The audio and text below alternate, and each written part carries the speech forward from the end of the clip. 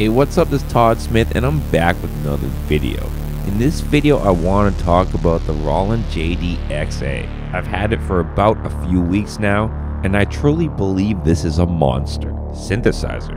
The JD-Xa really brings a lot to the table with its mixture of analog and digital parts. And having the ability to layer either the digital and analog parts in any which way form you want, which really gives you a lot of variation in setups, sound design, and ways you can apply the JD-Xa to your current project. Again, I think the diversity in this machine is very much its strong point.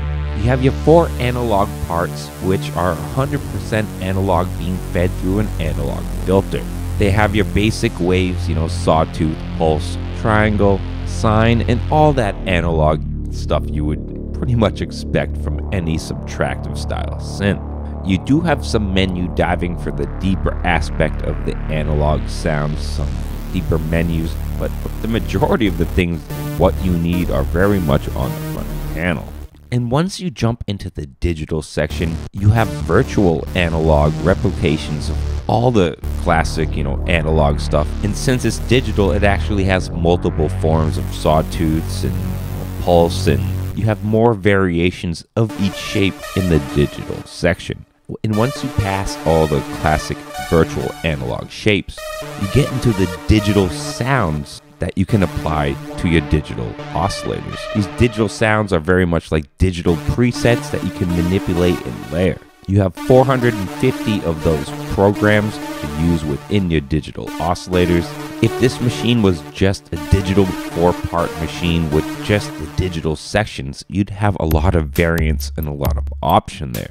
All this added with the ability to do splits. You can map any of the parts to any range on the keys that you want. The analog section can do some really great analog rhythm. You have a boatload of effects to assign per part on this machine. And while the recorder and step recording and live recording doesn't go as deep as some might expect, it definitely has value, and I could see with some time and love the JD-Xa could definitely be an all-in-one 8-track groove box. You could play a whole entire set from this thing. Just having the ability to create either 8 individual parts, pretty much like a groove box having its own lane of recording, or just layering 1 or 2 parts into really thick sounds. I really think there's a Pandora's box of music to just explore in this machine, and I think it's gonna just keep giving.